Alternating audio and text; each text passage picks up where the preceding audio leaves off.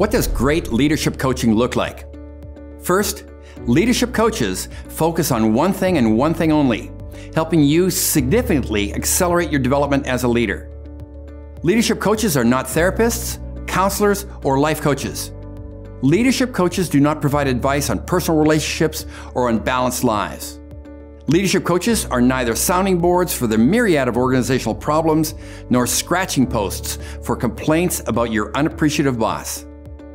These coaches are, however, single-minded in helping you identify ways to increase your impact as a leader and taking action to ensure that this happens.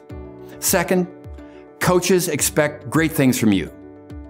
Leadership coaches are not there to help you craft a stunning slide deck, fine-tune your personality, or select your next power suit. You will not be coddled by a good coach. A good coach will challenge you to engage in a rigorous process of honest self-assessment, deep personal exploration, and highly committed action planning, and execute. Coaches expect you to make a major shift in your performance as a leader and invest the time and effort required to do so. Third, leadership coaches work only with successful leaders. Quite frankly, if you're failing miserably as a leader, coaching is not for you. Remedial coaching rarely works. That being said, a good leadership coach will encourage you to let go of those much-loved behaviors and attitudes that may have made you successful in the past, but are likely holding you back from achieving your next chapter as a leader. Fourth, coaches are your most ardent and fierce advocates. Everything a coach does, from confronting your assumptions to identifying your unused strengths, is done in service of you and your career. Coaches are unwavering in seeing your potential for extraordinary leadership, even if sometimes you do not. Great coaches will confront you when you sell yourself short and will settle for nothing less than your very best as a leader. Fifth, coaches insist that you always be moving forward. Becoming a better leader is a difficult journey. You will experiment with new leadership concepts, test your values, and reframe old relationships. You will certainly stumble along the way. Criticism, self-doubt, and failure will haunt you, but a good coach will challenge you to reflect, learn from the experience, and keep moving forward. Sixth, coaches will tell you things others will not. Without increased self-awareness, leaders cannot grow. Substantial, sustained development can only occur in an environment that is rich in feedback. This is pretty obvious. Here's the tough part. You are wrong. No matter how self-aware you think you are, your perception of your leadership impact is wrong to some degree. This is true for all of us. Coaches help you gain a fresh perspective by providing you with sometimes hard-to-hear, raw, unvarnished feedback that is nearly impossible to obtain from those with whom you work every day. While coaches use very potent 360 assessments and other forms of organizational feedback, good coaches are particularly generous with their personal reactions, feelings, and critique. Seventh, leadership coaches are not easily impressed.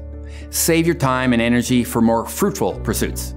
Don't bother trying to impress them with your strategic thinking, articulate speech, creative mind, and personable nature. Those are all wonderful traits and abilities. However, coaches believe that leaders are measured by one thing and one thing only: their positive impact on their teams and organizations. They'll ask you questions like this: do others perform at a higher level because of you? Are they more aligned, more engaged, more committed, more innovative? Do they produce more? Are they better leaders because of you? Show us a marked improvement in these things, then coaches will be impressed. Eighth, coaches rarely provide advice or recommendations. Even though most coaches are pretty smart, educated, and experienced, any advice or recommendations provided by them will pale in comparison to those generated by you. Coaches believe that you are creative, resourceful, and fully capable of finding the best step forward for you as a leader. Coaches will walk with you, challenge you, encourage you, confront you, provoke you, and affirm you throughout the process, always having great faith in your ability to chart your own future as a leader.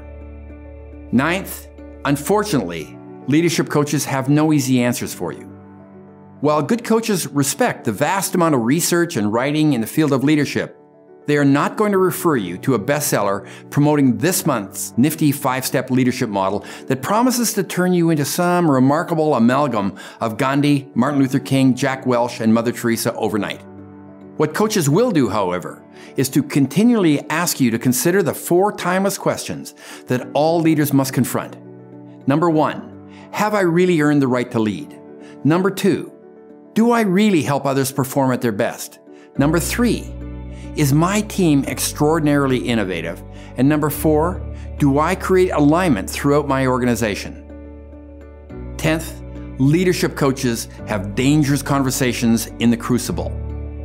Some coaching programs offer you a safe environment in which you can freely and confidentially discuss a wide range of issues. However, the best coaching sessions are distinctly unsafe, and in fact are quite dangerous. Not dangerous because you are at risk of being hurt, but rather because these are crucibles in which unimportant issues are quickly burned away and full attention given to those issues that are most important to your success as a leader. It is in the crucible conversations that leadership passions are renewed, failures are forgiven, legacies are planned, relationships are reframed, and careers are redirected.